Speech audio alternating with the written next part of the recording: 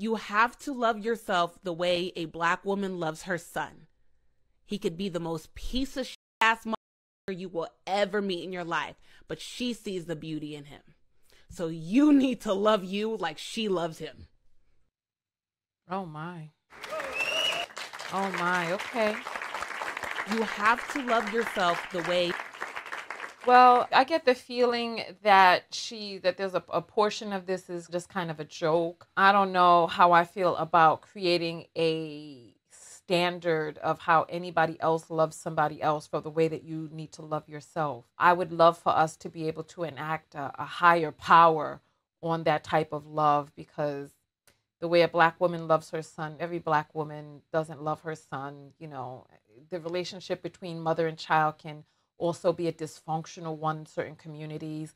And the type of thing that she's talking about, he could be the most POSMFer and she still sees the beauty in him.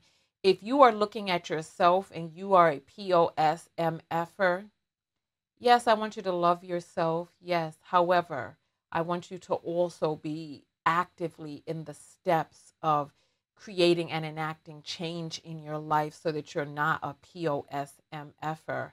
I don't know how I feel about this. I appreciate you all for sending it, but I don't know about it. I don't know about this. Be a part of the live show with thousands of other viewers. Go to TonyaTKO.com/text and join the text notification squad and get a text whenever I go live. Support the show and yourself, and I'll see you on the next live broadcast.